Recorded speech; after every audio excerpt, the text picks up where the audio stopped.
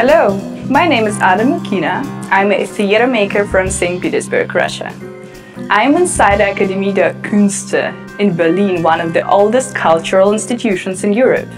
And I would like to talk to you about how to sell yourself to the West. At first, I wrote a text called How to Sell Yourself to the West. I used myself there as an example to explore unique selling points and identity advantages like jail experience or signature haircut that could help international artists like me successfully sell our work to the West. Today we're going to explore the possibilities out there and use the Academy of Arts as an example. The Akademie der Künste is not an art school, as you might think. It is an assembly of artists based on closed membership. That means that as an artist you can't apply. You have to be invited. We are in so-called Sesselclub. Just imagine how many famous artists' butts sat on these chairs. For example, exactly here in 1961, the Hermine Körner Ring Prize was presented for the very first time. Roma Ban received it as an actress striving for excellence. Hand on heart, dear fellow artists, who would not want to receive a prize? If it's not a symbol of success for us, then what is? I live and work here. I was nominated and chosen by the Performing Arts section of the Academy for their Berlin Fellowship. Pretty cool, huh? However, being here made me think, will I be able to come back one day in this Hall of Fame? What are my real chances as a female theater director from evil Russia to really make it in the West? Now we are in a Clubraum.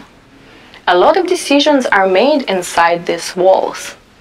I met with the people from the Academy who sit in the rooms like this and asked them, what should I do to become famous in the West? To receive a prize? Or to become a member of the Academy? Or at least after my death, land in the art archive? Listen carefully, because now I'm gonna share with you some inside information. First, make a name in the West. If you already have a name in a third world country like me, it doesn't count. Start from scratch, but be careful. Don't become too extraordinary. By making collective decisions, a lot of juries tend to cut the newcomers and the most extraordinary candidate and settle on someone in the middle. Create outstanding theater productions. 3. Work on your signature style, whatever that means in the West. Look for the lucky encounters. Certain groups of people are just luckier than others. The luckiest name of making theater in Germany are proven to be Michael, Stefan, Thomas, Nicholas, Frank. 5. Remember, nothing is too big. A big stage plus big audience equals big influence. As statistics show, female directors have had some difficulties in getting on big stages for last decade in Germany. Let's see if the new gender quotas of the biggest German festival Theatertreffen will change something for non-German directors. But the fact remains, if your work doesn't shape the art of today, ladies, it will not land in the art archive. I've asked it. Luckily, alternative strategies exist. 2 German actresses and members of the Academy, Hermine Körner and Thilo Dorieux, decided to take fame in their own hands. They established their own prizes dedicated to female theater makers.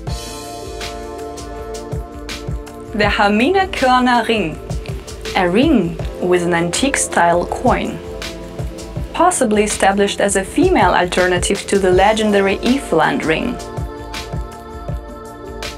This is the Thilo Dorieux jewelry, 70,000 euros worth. Every 10 years another actress is honored by it, chosen by its previous owner. So maybe here comes the main secret of success. Don't wait for the prize. Establish your own. And that is exactly what I intend to do. I put my Berlin Fellowship money into establishing the Ada Mukhína Award. It stands for excellence in acceptance, openness, compassion, care, night panic attacks, crying backstage, self-criticism, eternal dissatisfaction, feeling lonely, feeling misunderstood, feeling overlooked, lost families, lost relationships, lost friendships, lost home, fear of the future, fear of speaking up, fear of rejection after you've spoken up, fear of never having a family, fear of having kids, fear of being a bad mother, for refusing of being small and invisible, for refusing of being taken advantage of, for refusing being spoken down to, for self-advocacy, self-identification, and self-celebration. I declare the Ada Mukhína Award the most prestigious and the most important prize in the performing arts industry of the world. And the Ada Mukhína Award today, for the very first time, goes to Ada Mukhína! Finally!